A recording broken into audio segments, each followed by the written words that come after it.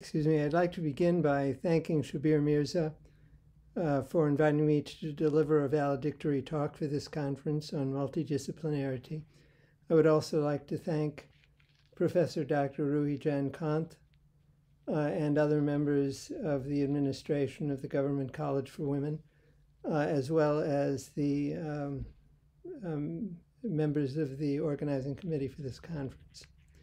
Shabir explained that for purposes of this talk, the relevant focus of the conference is gender and literary study. As some of you may know, my own research and teaching has focused on the multidisciplinary intersection of literary study with cognitive and affective science. Moreover, one of the topics I have addressed in this framework is gender, most intensively in my 2018 book, Sexual Identities, a Cognitive Literary Study. I am particularly interested in how literature can advance our understanding of human cognition and emotion, and the ways that an integrated study of these fields can further our comprehension of politics and ethics. Clearly, there is not much I can say about any of these topics in a 20-minute presentation, but I should like to briefly consider some aspects of gender and virtue. Now let's see if I can get these slides to advance.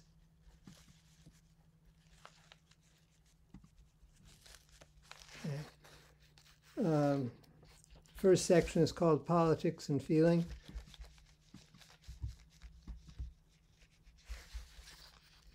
It begins with an epigraph from Valedictory.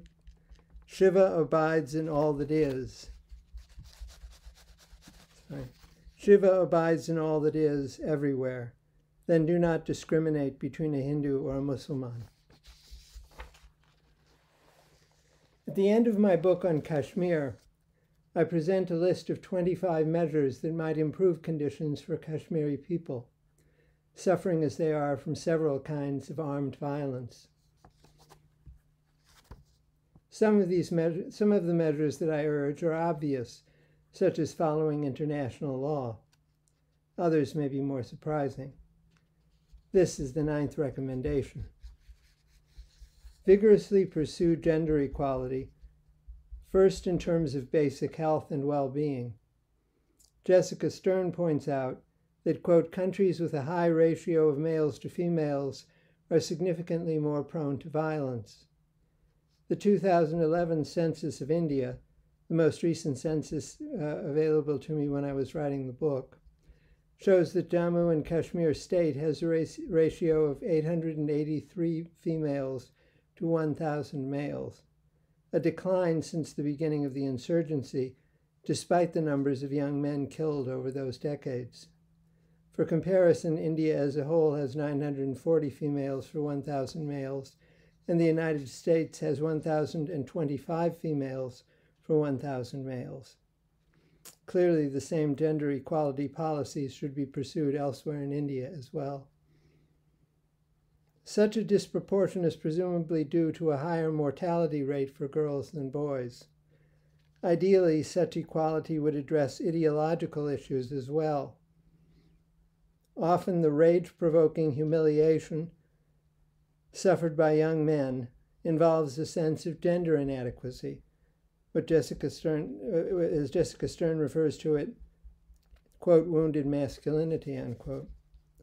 The best response to this is not making men feel more manly, but instead working to destigmatize so-called feminine traits so that a man's association with femininity is not humiliating, and the default response to humiliation of other sorts is not an assertion of hypermasculinity. I'm sure that you all agree that equality of the sexes is a desirable goal in itself. But why is such equality also desirable in reducing civil conflict?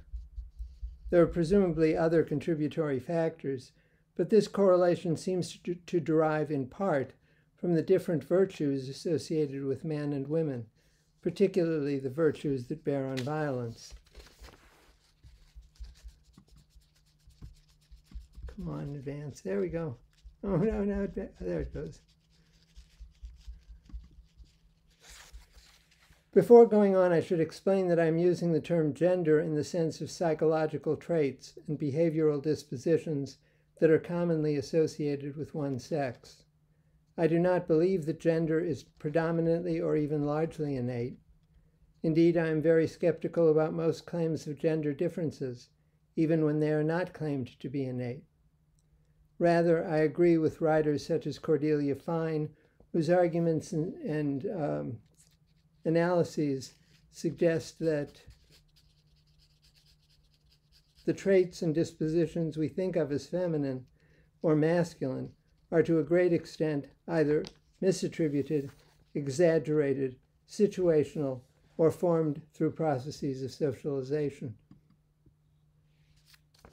More precisely, I am highly skeptical that there is any necessary connection between sex, that is, being male or female, and gender, that is, being masculine or feminine.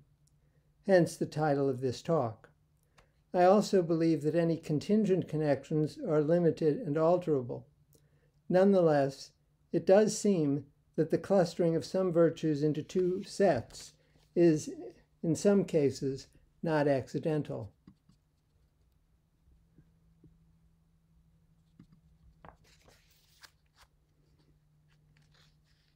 There seems to be, in other words, a natural tendency for some virtues to aggregate into the two groups that we commonly think of as masculine and feminine. In saying this, I am referring specifically to those moral virtues that bear on violence, or more broadly, the infliction of harm on others. Following the narrative typology of moral virtues set out in my book. Sorry, I've lost the cursor here. There we go. Okay. There we go.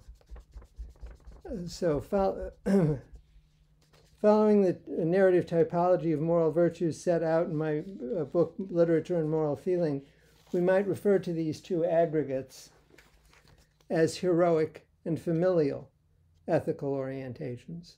In that book, I argue that our moral values tend to be associated with preferred story structures or genres.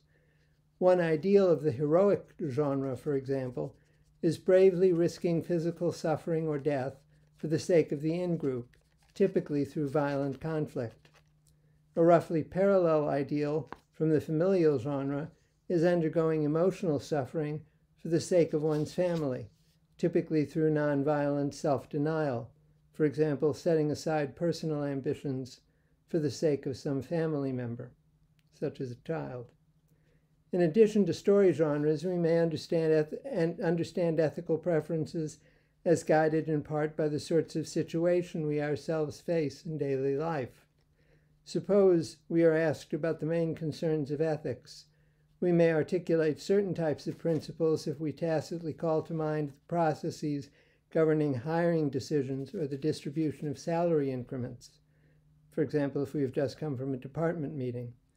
But we may formulate very different principles if we implicitly apply our selection to raising children or nursing the terminally ill. The narrative genre and personal experience accounts of ethical preference are not mutually exclusive. Moreover, both seem compatible with our various ideas about ethics, including those that bear on responses to violence. It seems clear that heroic emplotment is traditionally linked with men more than women, while the reverse is true for familial emplotment. There are also life contexts that are similarly divided.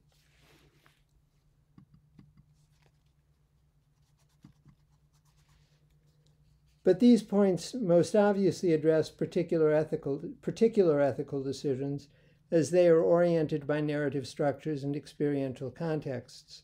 They do not so clearly explain the division of virtues, which at least the story genres might be viewed as expressing rather than as guiding.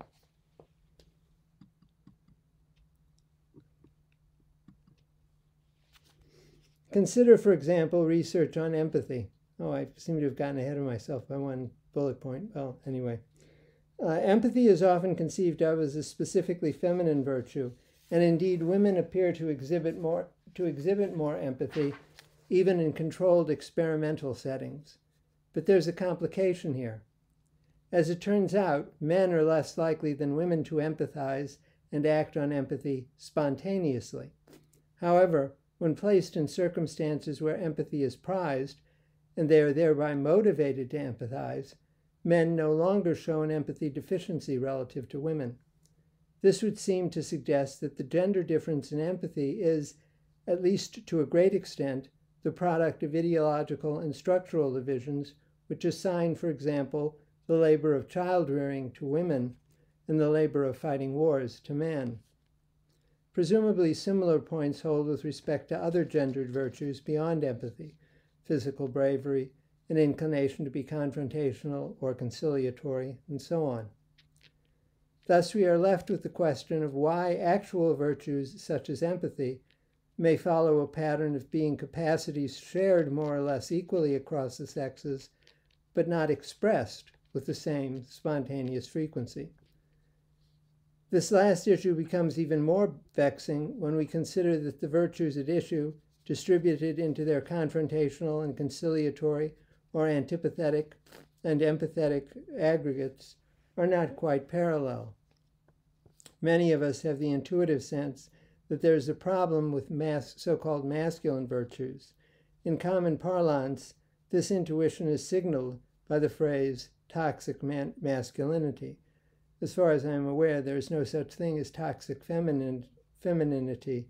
If there is, it is much rarer than toxic masculinity. The next section is called Rabindranath Tagore's First Person Ethics. It too begins with a short epigraph from Valedictory. When can I break the bonds of shame? Quote unquote. Affective psychology, neurology, and other fields of empirical scientific study are crucial for understanding our ethical propensities, how we engage in ethical reasoning, when we act on such reasoning, and so on. Such objective studies might remind us, oops, everything disappeared. There we go.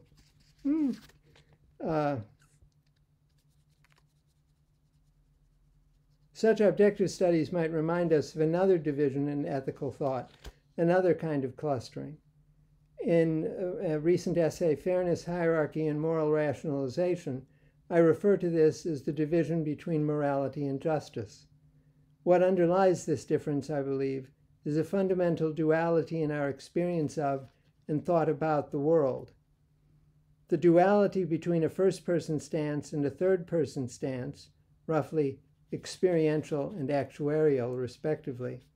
In this case, a first-person and third-person stance toward ethics, yielding concerns of morality and justice, respectively.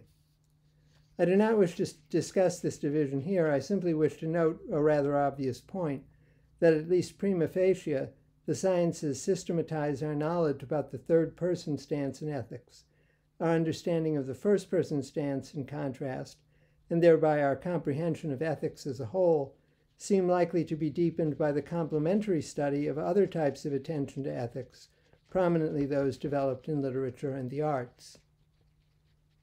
Of course, the arts are no more infallible or complete than the sciences, but they often recall us to the experiential part of a topic. Thus, the first-person perspective that is of particular importance in ethics, at least to the degree that this is bound up with empathy. Excuse me. It does not seem unreasonable, then, to turn to literature when seeking to resolve the quandaries raised in the preceding section of this paper.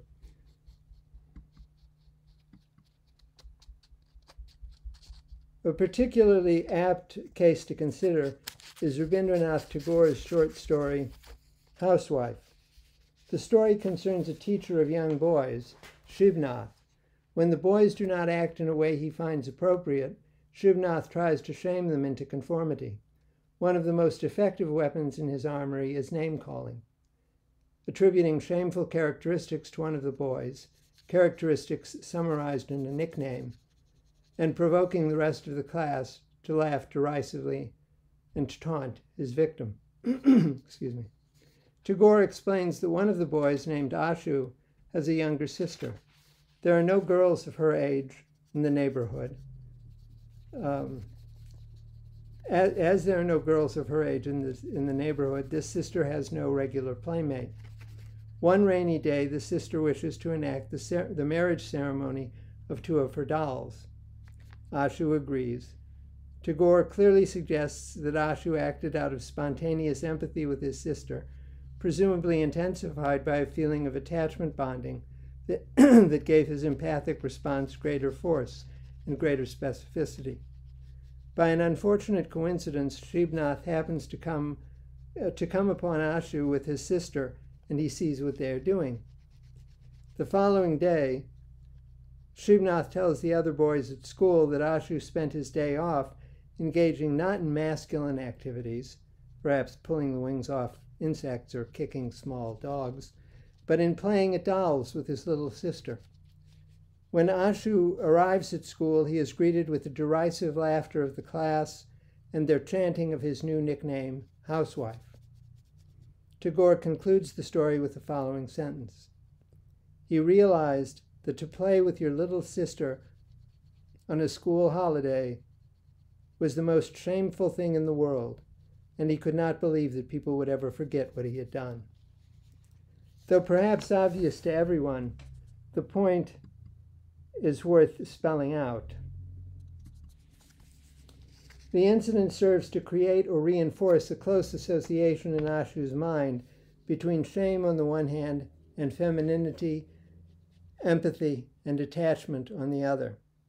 The last three, femininity, empathy, and attachment, were probably already associated with one another for Ashu, and if this marked their first association with shame in his mind, it was undoubtedly not the last. In addition,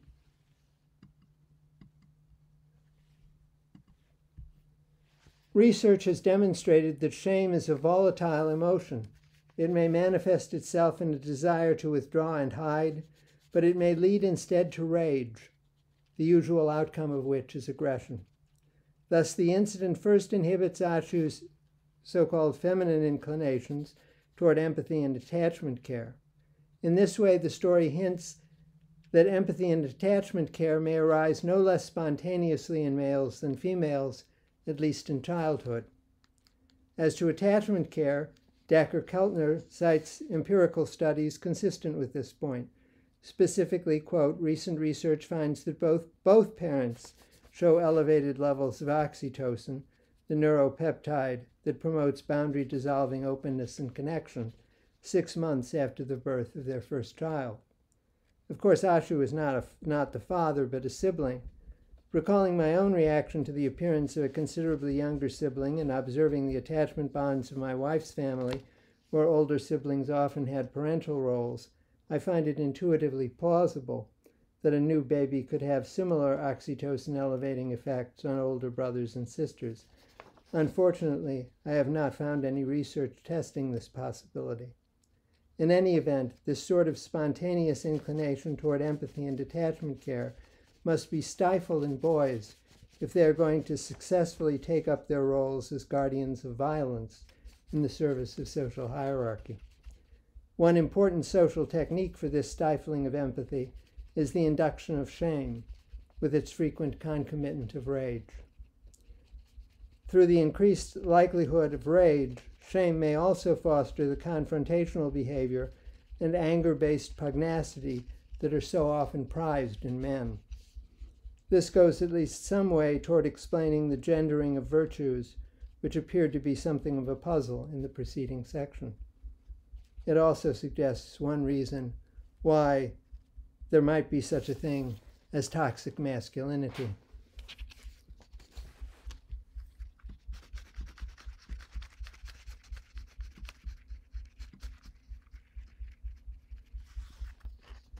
If there were time, I would go on to discuss some implications of the preceding analysis.